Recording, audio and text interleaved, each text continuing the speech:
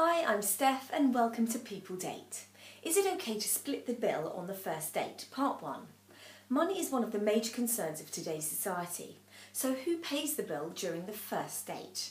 Well, traditionally, men were expected to pay the bills.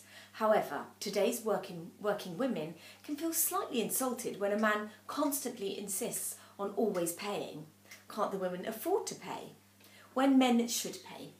First dates. It's important to make a good first impression. You should be prepared to shoulder the expenses if she hasn't offered to contribute. Women like men who are responsible, well established, know what they want and have a gentlemanly attitude throughout the first date and beyond. Special events. Events such as your anniversary, her birthday, or to celebrate any achievement she receives, the man should pay. This is just a simple way of saying that you're really proud of her.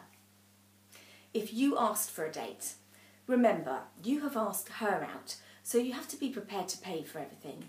More on this topic next time on People Date.